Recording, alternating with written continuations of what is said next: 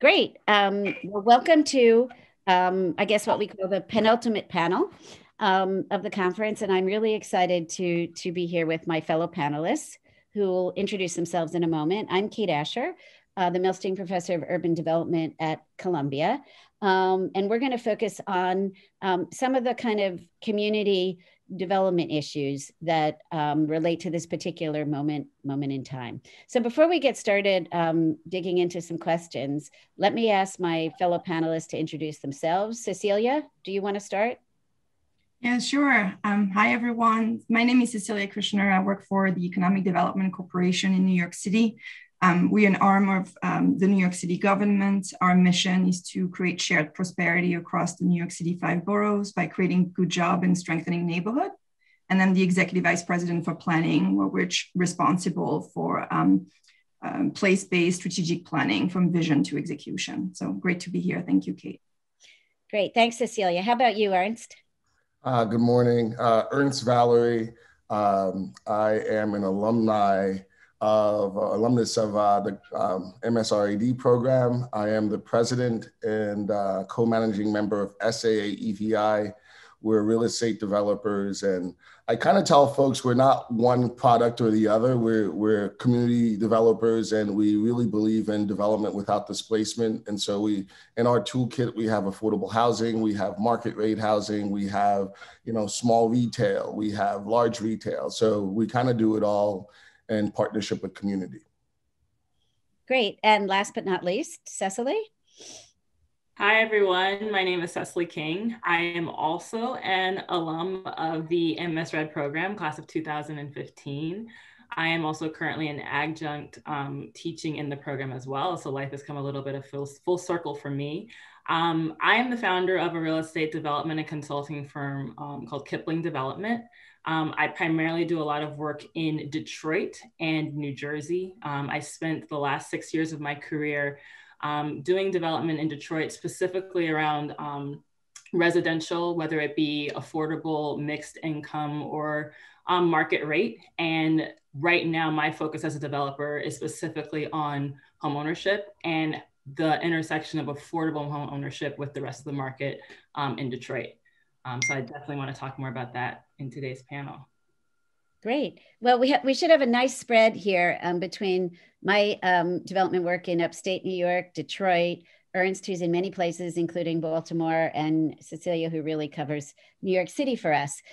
So let's dig right in. I want to talk a little bit about this particular moment in time and everything that's happened this year. Not just the pandemic, not just the Black Lives Matter movement, but really all these big changes combined. There's been so much of a focus on equity and inequitable outcomes in many aspects of life. And I think it's an interesting time to ask people like you who work at the forefront of community development, to what extent are these disparities in wealth and access that the last year has highlighted in so many ways, to what extent do you feel that they are actually reflected in or reflective of the structure of the real estate industry itself? Which I know is a very big question, but I think is something that, as a sort of year of self-reflection is important to at least talk about and think about with a wider audience. So Cecily, maybe, do you want to start? Yeah, I'd be happy to. I think there's two things that your question brings to mind for me.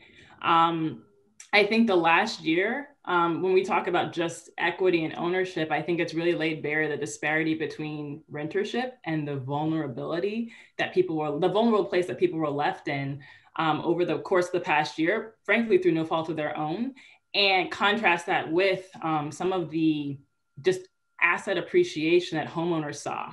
Right now, I'm in Northern New Jersey, and we saw a huge influx of people, mostly from Brooklyn, bidding up home values to a point that, even the home that my husband and I own here appreciated probably 25%.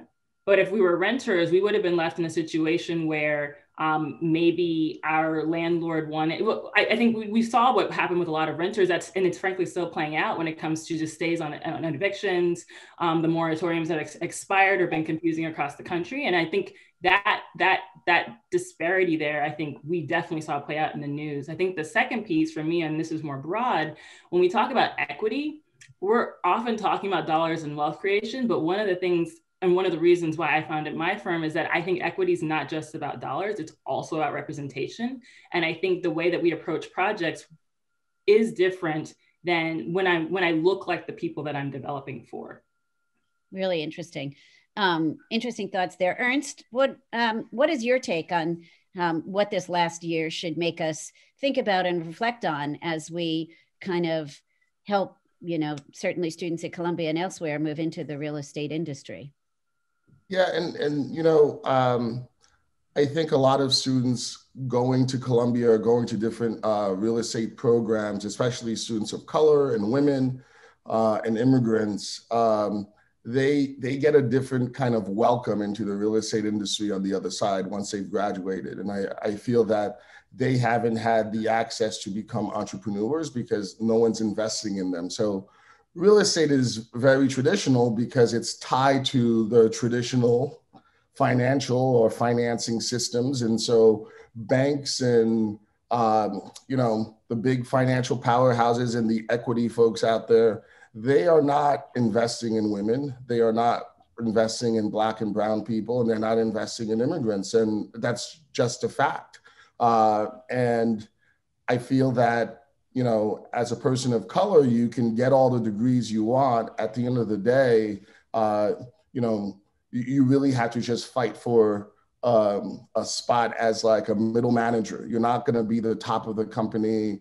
And so I think one of the things, at Columbia that's been highlighted, because a lot of Black and brown people are like, well, should I go to Columbia because am I going to have access and opportunity on the other side to be an entrepreneur? And I think entrepreneurship is the only way we counterbalance this traditional system that says we don't want to give you access. And so, there's so many talented women, so many talented people of color. Should we really be asking for access in a system that doesn't want us? Or should we be, carving a different path? Because I think to change everything that's been highlighted with COVID, with the Me Too movement, and with the Black Lives Matters movement, is how do we finance another platform, another direction for very talented people? Should they really be seeking opportunities with people that don't want them, that don't value them, and who plan to use them, use their gender, use their color to say, we've got this, but not really give them opportunity. And so I think that's the direction that we need to head. We need to disrupt the system. And real estate development is community development. Like, development doesn't happen in a vacuum anymore. You don't go in the middle of the forest and deal with a farmer and do a subdivision. All development is happening in communities. People already exist there. And so if you can't tread those waters, I think you're on the wrong side of history when it comes to the path that our careers and our field is heading into. And we also have to change the outlook, how people see developers. People see developers as very evil people. And that's because they're not from the community. They just drop in and they've got capital and they've got access and they're developers. I think there should be a moral value, a value system to development. And, the people who are going to lead that are women, people of color, and immigrants, because that's where development is happening. Right. I want to come back to a couple of points you made, because I do want to come back and think about the role of education in real estate and how we attract people into it. But I want to pivot for a second and ask Cecilia something different. As we think about what's happened this year, we think about communities, and we think about how communities have struggled to support their members who faced all kinds of challenges with unemployment, health issues. We've seen the disparity between wealthier and poorer communities play out in a very dramatic way. I sort of wonder, what kind of thinking you or the city are doing about how to make these neighborhoods and these communities stronger, more resilient. And I don't mean from flooding and climate change. I mean in a social sense, the sorts of bonds and support that we've seen was needed this year to really just get us through, you know, the, as the Queen would say, annus horribilis, this really confluence of terrible events. So I just wonder what your thoughts are on, you know, how we might make more complete some of these neighborhoods that are not. That's right. And just also picking back on what Cecily and Ernst were saying, I think like the recovery cannot be a return to normal. I think the last year has really shown that there are kind of like fundamental infrastructure issues to how people do throughout neighborhoods. And you're totally right that like we've seen that there's been a really very acute geographical impact of both like the health issues and the economic issues. And so it is not like, there's definitely a difference on how like this has played out for individuals and communities. I think what it has really shown is that there's a number of what I would call like systems of infrastructure that really make a community resilient, both financially or from a health perspective, that we've seen perform or not perform at all. I mean, one kind of like really important example is broadband, for example, and how you could be in New York City and be a neighborhood that doesn't have access to like good quality Wi-Fi, which completely impacted your ability to access any kind of services, even like testing and health services, or for your kids to be able to do remote schooling. So like that is one aspect, for example, that the city is deeply looking at, saying like, it is not enough that we have like 80% of New Yorkers that have access to broadband, because for the 20% that don't, there's really a complete breakdown in a lot of like city services and infrastructure that happens to them during a moment of crisis.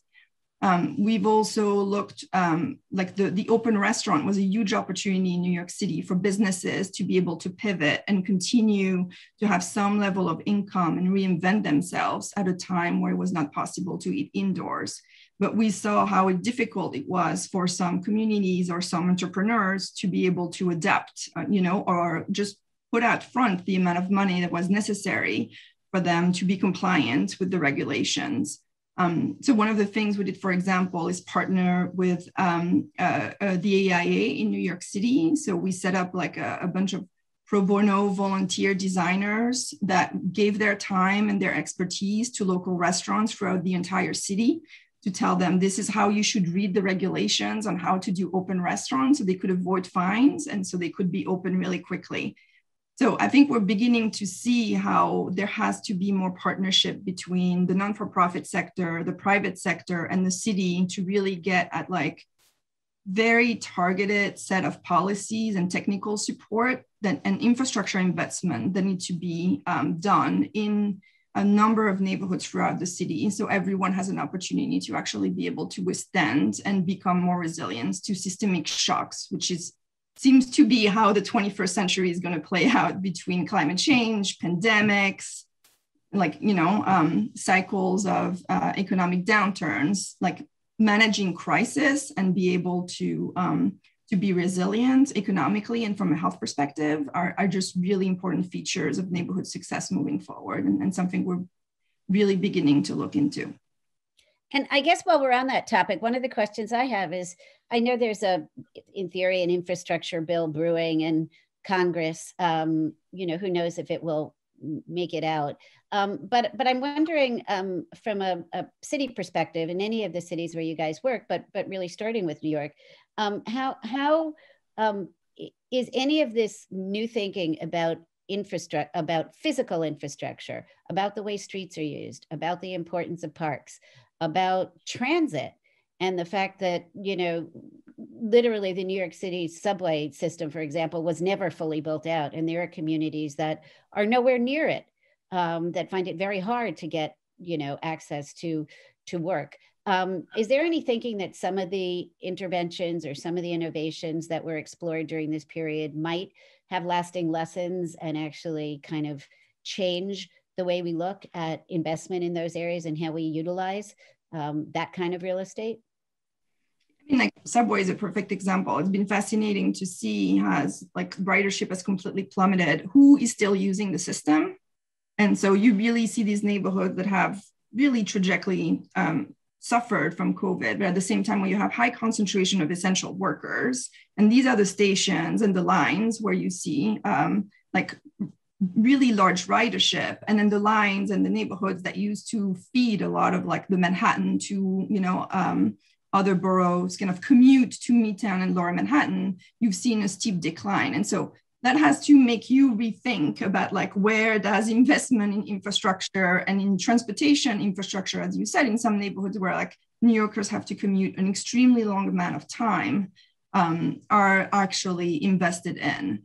So I think like looking a lot at what the city can control, as we don't control the MTA, but now like we looked at like select bus services or investment in biking or any kind of transportation infrastructure, the lens of like who actually traveled a lot during the last year and who was able to actually function fairly well in the neighborhood that they were in and from home, I think is like a totally new type of data on like where investment is actually the most useful.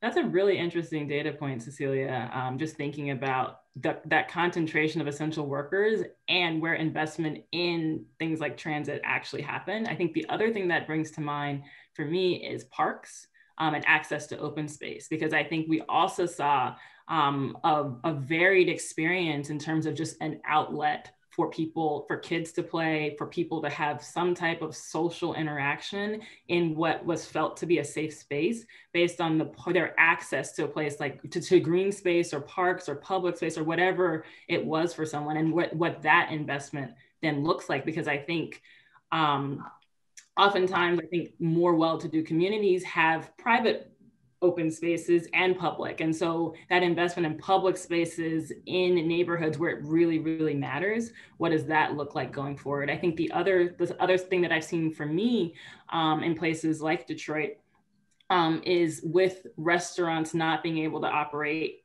in the building, actually spilling out onto the street and taking up part of the street. Granted, it's coupled with, you know, decreased transportation. There's not as many people moving around in the same way, but it was a really effective way to have more of this inside outside, more social environment, more social interaction. I don't know that it's a permanent change, because when people start moving around and cars come back and, you know, like that frequency and density of travel picks up again, I think there's a middle ground there where we saw that maybe we don't need as much as we've been using, and maybe we can, you know, decrease what streets look like and what road use looks like, or change how it looks. I don't think it's going to stay exactly the way it is, but I do think we saw some really cool test. We were forced to test in very interesting ways. Fascinating. You know, Detroit is an interesting case because I've been fascinated by the transportation infrastructure of Detroit, or lack thereof. And I just wonder, you know, Cecily, if you want to just expand on that a little bit more and think about the tie between development and transportation infrastructure. You know, I feel like because so much of Detroit, you know, sort of moved out into the suburbs because there was so little investment in the center city, what attempts were made to really invest in transit? Interestingly, some of the public ones went nowhere. Now there's some private investment. And I'm just wondering, maybe a little bit cynically, you know, how we think about transit, how we might think about transit-oriented development in communities that really, you know, require support to continue moving forward. No, I think it's interesting because I think some of the public and private transit investment in transit in Detroit has been very high dollar and not a very extensive impact in terms of distance, in terms of ridership. But I've actually, so I spent a lot of time in Richmond, Virginia, and they had this really interesting just bus rapid transit down their main corridor that they've put in the last 5 years. That's really impactful. And so this idea of like permanent infrastructure that's very high ticket and completely you have to, putting in rails is very different than putting in some bus stops and running a bus and putting some paint down and running a bus. And so thinking more strategically about what transit investment actually means, there's some very good case studies in very recent years that could be applied in places like Detroit, in my opinion. Yeah, a very good example. Ernst, I don't know, you're smiling. I work in Richmond, Virginia, and I've been to Detroit, and it's whose transit is it, and what is it being used for? So, like, my observation in Detroit is that there's two billionaires downtown that have like created a little bubble for themselves, and like they fill their investment gaps with each other's foundations. And they've built a little thing just for them. And it's on purpose. They want to keep all the undesirables in their minds away from that. And that's why their transportation downtown does not connect to the people. And it's an extremely very difficult place to do business, because everything is insider trading in Detroit, in my opinion. And then you go to Virginia, Richmond, Virginia, and you've got great leadership with Mayor Stoney there, and he's really about all people, right? It's like, how do I connect my entire city and all of my people? We're one Richmond, and it's sort of like the tension between North and South. Like we always get this idea that, we're so liberal in the North and they're so, something different in the South, right? That they're racist, they're this, they're that. And we always find examples of people coming together and actually wanting to be together in the South, and actually knowing and learning how to, deal with each other. And then in the North, we say all the right things, but through our zoning, through our transportation, we're really disinvesting in people, and we're still sort of like perpetrating this idea of redlining. We just do it in such clever ways now.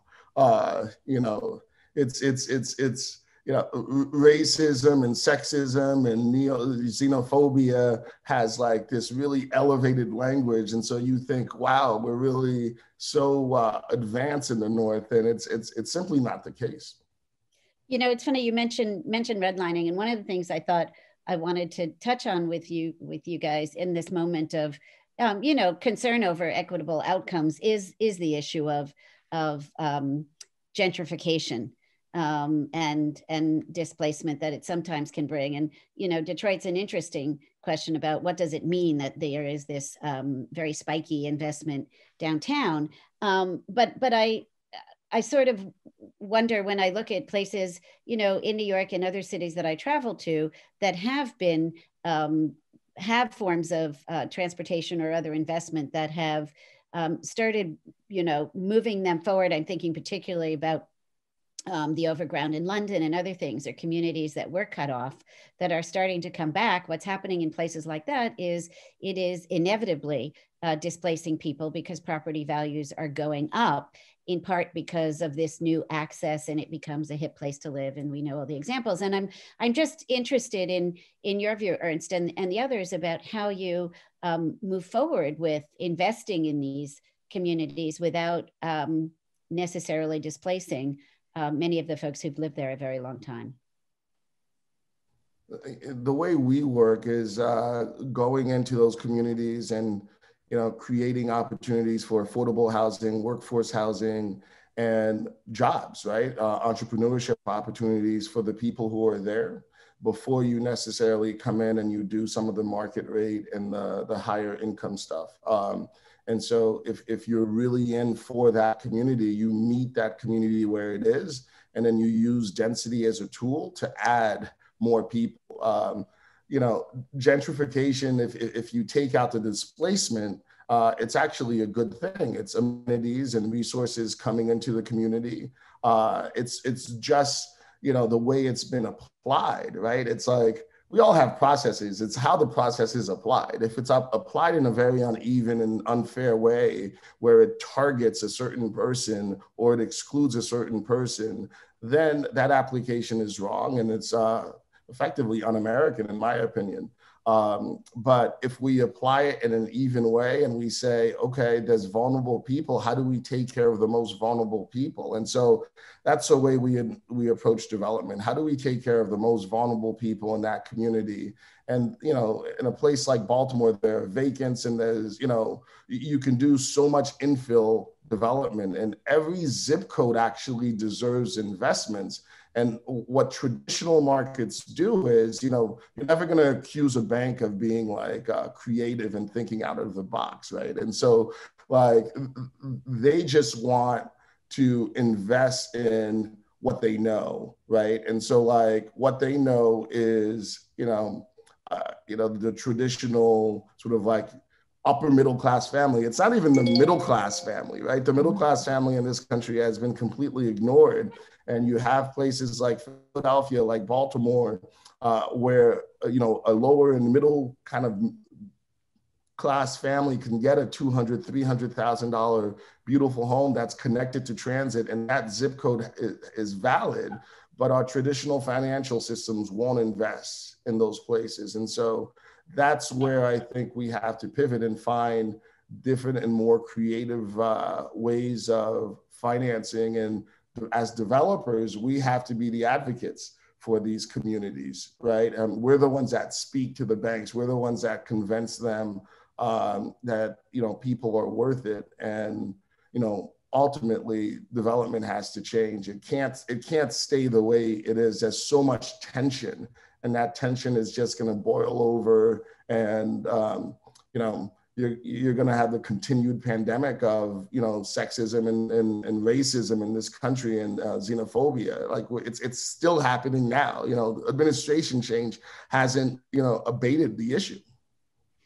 Yeah, it's interesting. And I you know, if access to capital is an issue, to be able to do the types of projects that you're talking about, how do we tackle that? I mean, we all understand why banks do what they do. It's safe, it's within their rules, and, you know, it's the free market, you know, at work. But clearly your point is that it isn't working for a large part of the American population. So, you know, Cecily, I don't know, from your experience, what you know, you bring up the issue of wealth creation as well, which is of course related in these neighborhoods, but how do we address the issue of access to capital for the types of projects that Ernst is talking about? Because as a developer, you can, you know, have your heart in the right place, but if you can't get financial support, you know, you're not going to be able to do a project. So I'm just wondering what your experience has been and what your thoughts are. Yeah, no, I definitely have some very fresh thoughts on this topic, because I'm in the middle of a project right now in Detroit. It's a mixed income for sale condominium project. And so 25% of the units are reserved for households that make 80% AMI or below. There are resources from the public side that could really complicate the capital stack that could help fund this project. But given the size of it, and I've worked on the public side, I would like to figure out how to do it without public investment, because I think that's the more sustainable approach to this. And part of it for me has been strategic on the neighborhood and what the market rate comps are versus the 80% AMI sale price. And that helps to solve from a math perspective how the project can work. But I've really been you know, having a lot of conversations with lenders, both in the CDFI and the non-CDFI community, with equity investors, et cetera, especially over the past year. And everyone's very, very interested. But to Ernst's point, and banks invest in what they know. They have, you know, a regulatory environment that they've created. There's, you know, certain underwriting criteria that they're using. And yeah, it's super interesting, but how do we marry it with the process that we have in place? And so for me, a lot of it has really been, I would say the CDFI community probably has the most flexibility when it comes to sources of dollars that are going into a fund to be used for mission-driven investment. And then there's a specific type of investor or a specific type of equity partner that's interested in that is really trying to operationalize some of these changes that need to happen. And I think from my perspective, the last year has again exacerbated what people are seeing and has made people interested in figuring out how to solve some of these more systemic problems. You know, it's interesting. Go ahead, Cecilia. And just like two things that we've tried to do at EDC to get to this issue. I think for us generally, because in New York City, we don't have a lot of land left. Each project has to be large, especially if it's an affordable housing project, just to maximize the number of units that we can get there. And each project is generally very complex because you're on the waterfront, so you need to create like some open space, or the site is highly contaminated. So it's really hard for kind of like emerging developers to be able to bid on projects like that, because like you're not going to break ground for the next 5 to 6 years, and you need a capital stack that is like incredibly complex. And so we've tried two things. The first one is like an emerging developer loan fund. So for smaller projects, it's actually, we provide the capital up front, we provide the technical assistance. And so we give them the time to be able, we're the first in. And so we give like private financial institution, like the trust that there is like the city is actually, like investing in this company. Another thing we've done is just kind of like through the bidding process and the RFP process, just really look at like forcing ventures between a large, experienced developer that can build a capital stack and can stay on the site for like a decade before we actually close on it, and a more emerging developer that wouldn't have the ability to bid as a prime developer, but who's going to gain immense kind of experience and know-how and the ability to be able to say that like they've built a capital stack on such a large project at the end of the day. So just really looking at like, who do we give opportunities to, and that being a goal in addition to actually building affordable housing, but just like making the field more diverse, which is better for the city at the end of the day, because if it's more competitive, we get also more for our money and we have more chances to do great projects. But just making sure that these two goals are happening in parallel has been like just really important. And I think will continue to be really important for the field. I mean, there's one point I wanted to go back to, Kate, because you had asked the question about displacement, and I actually had a thought about that what your comment just now, Cecilia, triggered. And it's about I think you had asked, how do we prevent displacement when investment is happening? I think Ernst gave a really insightful, had a really insightful comment about, it's not the investment that's the problem, it's the displacement that's the problem. And for me, I think one thing that I've seen is the difference that ownership makes. So if you are an owner of property in a place where investments is happening, everyone wants to live somewhere that is desirable. And if your property value goes up, you're creating wealth for people. But I think oftentimes when we're talking about housing and we're talking about affordability, and we're talking about investment, we're talking about rentership. We're talking about affordable housing as a rental option, and not necessarily keeping people in place through actual ownership. I think affordable housing is great in that there's 30 plus year, deed restrictions, 50 years, whatever. But at the end of the day, there's still a timestamp on there. And if we look back 50 years, we're talking about urban renewal, we're talking about redlining, we're talking, so what does it look like in 50 years? It's still not a permanent solution. So I think I 100% agree with what you're saying about the scale of developer and the emerging developer and access to capital. But then going back to that conversation about displacement, is what we're building actually going to solve an issue? It's solving it now, but is it going to solve it in the future? Or are we just kind of pushing off the finish line on that? Yeah, and I think it's hard to, if you want to talk about like wealth building and economic stability for as a goal, and like as like the actual like intergenerational outcome of our work, right? And of what real estate development can offer. There's both the housing side and most Americans pass wealth to their kids through, like the equity that is in their home. That is like how the American dream is being built financially. And there's also, for us, there's also like, how do you get folks into like growth industry that are going to be part of the expansion of the economy and actually going to allow them to enter the middle class, that then will give them the equity to be able to become a homeowner. So I think it has to be both the housing stability and the community stability, as well as ensuring that, and for us in New York, it's tech, it's like cybersecurity is a huge, growing industry. It's life science. So how do you make sure that native New Yorkers that are making their way through like high school and through CUNY, you know, which is like the community college or like the college system that really brings a lot of lower income New Yorkers into the middle class, are actually poised to get these folks into these industries, because these are the industries that are actually going to create like the 21st century middle class in the city. So we do a lot of work also around like internship, entrepreneurship, just making sure that as these industries are taking a foothold in New York City, they're not just thinking of New York City as like a global center, but actually as a place that has residents and have a responsibility for making sure that these residents enter this industry. And so I think it's like also leaning in as to where the market is on jobs and making sure that is part of the equation. That's a great point. I want to go back and pick up on something that that Ernst mentioned.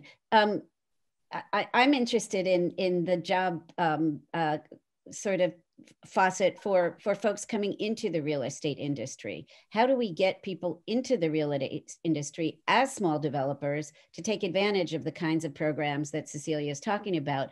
I look and have looked over, you know, a decade at students coming through, you know, a master's program at Columbia, and you know, there have not been all that many students of color that are American coming through, and I'm wondering, you know, graduate school and a graduate education is a big investment, and it feels like an industry that might not have been part of their lives and something that they're exposed to. They may have been exposed to tech or something else in their day-to-day lives.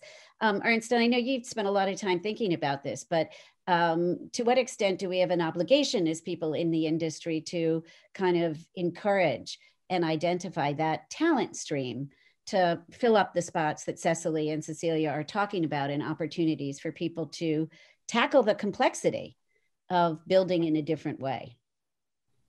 Yeah, I think the big investment has to be made once they've graduated and they have that piece of paper. You know, you have such talented people that will never be given that opportunity, that for equity investment, right? It's like, you know, when just to be frank, when Black people do development, it's really through hard money lenders, right? Who take zero risk, who take whatever small amount of money that they may have, takes that as a down payment. And, you know, I've watched hard money lenders because, you know, before you can actually act, you have to kind of study what people do. And I've watched hard money lenders, you know, say that down payment is based on how much money can they take from you to put you in a stress situation. Right? They'll take your financials and everything. And, you know, they never tell you, is it 20% they want down, 30%, 40%? That number is fluid because, you know, if you've got 40%, you know, they're going to ask for 45%. They want to put you in a stress situation so that any kind of mistake you make, like they get to take those dollars and they basically wipe you out. They're like, you know, hedge funds, right? It's like the whole goal of that is to make you stress. You have all the, you know, risk that you're taking. They're taking zero risk. And that's why they call those kind of dollars loan to own. Like it's a science, right? And that's usually what's available to people of color, in particular Black people. So whenever they've gotten involved in real estate, they tend to lose. And people think, well, that's because you're Black. You know, you're my example. You're Black. You can't do it. You're not talented. And then you turn around and you have, you know, a white person get into real estate. You know, they can Mitt Romney it, right? It's like, hey, you know, you're my son. Here's a big check. Go and do it. And, you know, I mean, like if someone gives you a big check and you're starting out with equity, you're not going to fail. Like overall, if you've got any kind of understanding of the real estate market and you've got, you know, favorable capital, you're going to do well. And so, you know, we build our models on, you know, this person tends to fail, this person tends to succeed, but then we don't look at like the circumstances behind that. And so, you know, one of the things we've done about it is we've created this fund, the AQUO Fund. And the point of that is when you're so talented and you're a woman and you're of color and you're an immigrant, someone should hand you a check that says equity, right? Like you don't have, if you've got $50,000, $100,000, $200,000 in the bank, keep it in the bank. We're going to Mitt Romney you. We're going to give you equity, and we want to see you do well. And, you know, the past few months that we've been doing this, you know, the women, incredible women that we've been working with, the incredible people of color and immigrants that we've been working with, they're doing 20 to 25% better than their white male counterparts. And so this is completely blowing out the theory, well, only white men do well in real estate. And I think that's what we have to do. We've got to show that there's incredible talent in all people, and we've got to finance them at a level playing field, right? And so you have traditional banks that, you know, go into a particular zip code and suddenly their interest rates go up because they say risk. But then over time, you realize there's actually less risk in that community. It's just, they're no better than the loan to own people. I mean, it's still the same, you know, we want to get to our answer. And our answer is money should go to elite white men, right? And so if that's the answer these traditional banking system and the traditional real estate system wants to get to, they are going to do everything in their power to make sure that they sabotage everyone else. And so in a city like Baltimore, that's less than 20% white male, it's probably 17 or 18%, 90% plus of the investment in real estate went to a handful of elite white men. I mean, how does that happen? And we find a legal way to do that because we call it underwriting. Whatever we call it, it's racist, it's sexist, and it's xenophobic. And we've got to recognize that and pivot away from that. It's interesting. Cecily, do you want to say something? Well, you go ahead first. I wanted to comment on the pipeline question that you asked too. Yeah, go ahead. Okay, so for me, I think one of the things about real estate is I feel like it's almost the real estate developer is this enigma I've found when I'm having conversations with people about real estate. I've worked for the city of Detroit. And so when you're sitting in a community meeting and you're bringing a developer, what does that mean? I mean, you think people automatically clam up there. There's a very visceral reaction to the word real estate, to the word developer. And I'm struck by it because in our everyday lives, we interact with real estate, whether we think about it that way or not. It's where you live, it's where you shop, it's where you go to school. It's so many different things, but it really is just referring to the built environment. And so I think one of the most important things that we could do when we're thinking about the pipeline and exposure is demystifying what real estate really is. It can be so many things, even on this panel, like the background of planning or engineering or building. It's not just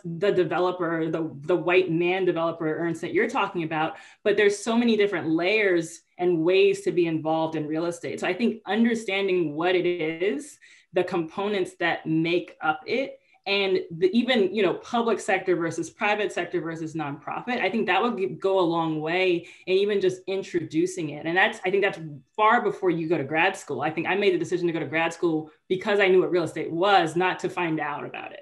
So I think that where we insert that in the pipeline conversation is really, really important. It's very interesting. And one of the things I've been thinking about is, I teach a history of real estate development in New York. And one of the things I think about is those big kind of mega projects that have shaped certainly New York and have shaped other cities too. And the fact that, and this is really, I'm sort of thinking about you, Cecilia, and representing the public sector.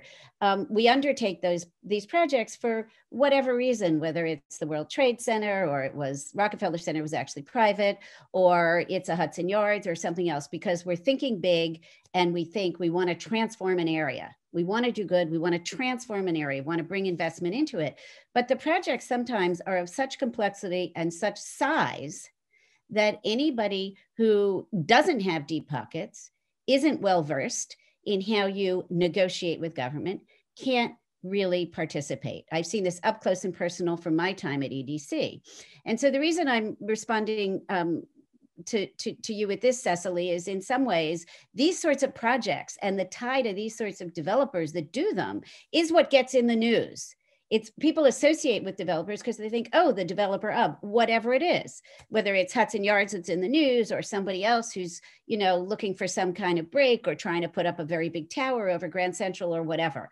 That's what they think about when they think about developers. And they do tend to be large projects. They're extremely well financed, and they're generally led by white men. So it's not a crazy thing that people, you know, look at it this way, because as a society, we aggregate these projects for maybe for good city planning reasons, because we think we should think about the Western and Eastern rail yards together as one project, as one neighborhood, but we end up in a mega project to whom only the largest can be granted admission. And that's effectively what happened in that case. And it's happened in other cities. It's not just a New York thing. And I don't know, you know, from a planning perspective, whether there are ways to think about these sorts of projects, transformational projects in places that would provide essentially a wider entryway for some of these smaller developers that you've been talking about, Ernst, and you've been referring to, Cecily. I don't know. Yeah, I mean, I think it's a really important question. Look, I think like, to me, it is less about the scale, because there are some like issues or some projects that need to happen at a large scale. I mean, in New York City, we're an enormous city in the middle of an enormous region. And so there are sometimes like types of transformation, like we're doing right now, like a huge kind of climate change project in Lower Manhattan. Like, well, you can only make a solution that like actually has a sense and a purpose at that scale, like at the scale of like 25 blocks. That is just, you know, how it needs to happen. I think though, the issue we've had in the profession is that we define success based on like physical transformation, and just like almost like the pace and the volume of physical transformation was seen as success on its hand, like on its own. And I think like where we need to shift, I mean, like for me, planning is a human science. It is about changing human outcomes. Like we know how to build a building. We've been able to build buildings for like centuries now. So unless you're just a horrible planner and a horrible developer, eventually something will come out of the ground, and with Department of Building Regulation, it will stand there for multiple generations, you know?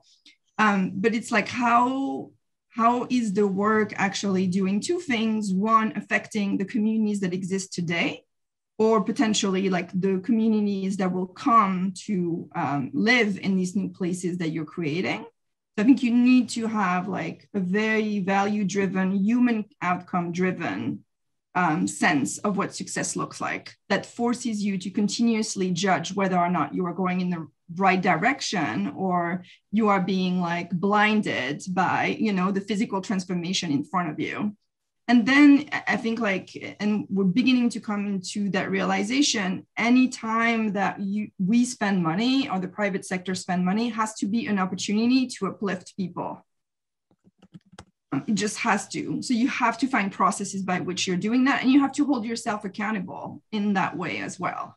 So if the city is, you know, spending a really large amount of money over a long period of time, or just resources in planning and like physical transformation, it has to translate in the number of jobs that come to this local community, has to translate in the number of jobs into like smaller firm that otherwise, you know, and this is their chance to be able to like get into a large project and like be a bigger firm on the other side of that project. Like these have to be also like kind of key goals, and you have to be measured against these outcomes as well.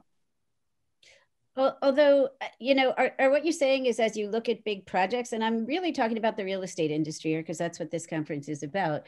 Are you suggesting that as we think about these things, I mean, look, you know, banks have to do their community-based lending, or they can't continue to operate in certain, you know, areas. You know, should the public sector have a similar onus to encourage and support smaller real estate developers of color who don't have the resources, and essentially carve out part of these projects for their participation? I'm asking a theoretical question. I'm not not theoretical. It's actually, it's a real question, right? And so I think the way the public sector looks at it is trickle down, right? It's like they're all Reaganomics, right? It's like, let's give it to the big developer because we don't have to work, right? And I don't want to say it in a very hostile way. It's like, you know, let's give it to the big developer and then let's let them bring along some other people. And that's not going to work. It's like we find out how to give big developers all sorts of TIFs and bonds and all sorts of stuff. And then the small developer comes in for a little bit of subsidy and we apply the same method from the big developer. Right. And we the same application process, the same everything. And we know that the small developer is not going to succeed just based on those hurdles. Like they don't have the attorneys, they don't have the accountants, they don't have the back office to do that. So like, in a sense, it's like, I always look at it as like, how is it that my own taxpayer dollars is used to oppress me? Right. And like, that's essentially what happens. And like, communities actually don't want large scale, huge 25 block redevelopments happening to them because that's how they get lost. That's how they get abused. And, you know, I think a lot of government really, that's the only way they actually think bigger than the developers, right? It's like, let's not do small scale, you know, development in the Bronx, and let's involve people in the Bronx, and let's make sure people from the Bronx are hired. It's like half the employees are coming from Staten Island, coming from like other places. And I think our union system, and I don't actually, maybe I don't want to get into that, but I think if we apply this, it's go big or go home, we know who we're excluding, right? We've got to create a pathway for people to get in.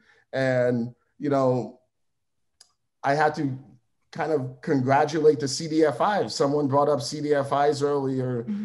You know, we work with Reinvestment Fund. We work with Enterprise Community Loan Fund to create pathways for folks. And I'm not saying the big project is not like, because like we do big projects. We do 7-acre, 13-acre projects. And I would have never been able to do those type of projects if I didn't get the opportunity to renovate a few row houses in Philadelphia when I was 22, a couple of row houses in Baltimore.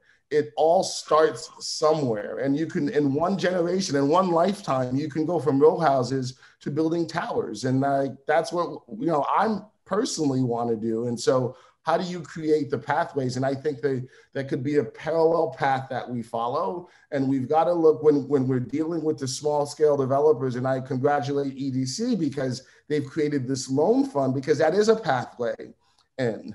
And then you really want to give that small developer that's proven they can take that loan fund and do something with it. They can take equity and do something with it.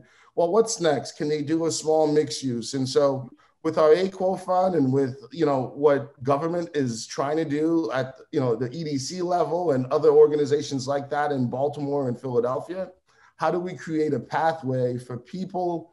Like, developers shouldn't be, you know, people that don't care. Like, you know, they should be more like planners, right? They should care about the people that they're developing for. And if they don't, then we should find a way to ignore them. We should find a way to turn our backs to them, because they're not, like, long term, they're just going to extract from our communities. And, you know, unless you learn to, you know, understand that you have like a role, like, you know, the problem with development is that it's not like being a doctor where you take an oath that says do no harm, right? It's not like being a lawyer where there's a bar that you pass and then there's a certain code, and if you don't you know, adhere to that code, you could get disbarred, right? Development is, I've got money, I've got contacts, I can be a developer. And worse, my dad was a developer, and like, and now I don't know what to do with my life. I'm a developer. Like, that's the worst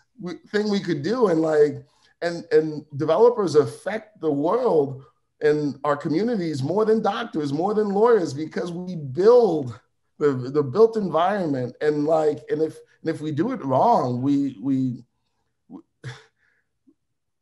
kind of marginalize people, right? And so developers should be women. They should be people of color. They should be everyone. They should be all talented people. It should be a meritocracy. And the way to do that is to create pathways. And I think that's what EDC is trying to do. And that's what I think, you know, Cecily and I are trying to do by just being examples of people of color that, you know, happen to also be intelligent. She's actually more intelligent than I am, but like being able to show that we can be successful developers, and it's not through handout. When I told someone about the Equal Fund, they're like, you know, and I said, the second I said women and minorities, they're like, is that some sort of grant program, right? So we've got to stop thinking of women and minorities as people we give handouts to. And we start thinking of people we make investments with and we make money. And, you know, we got to leave greed off the table, essentially.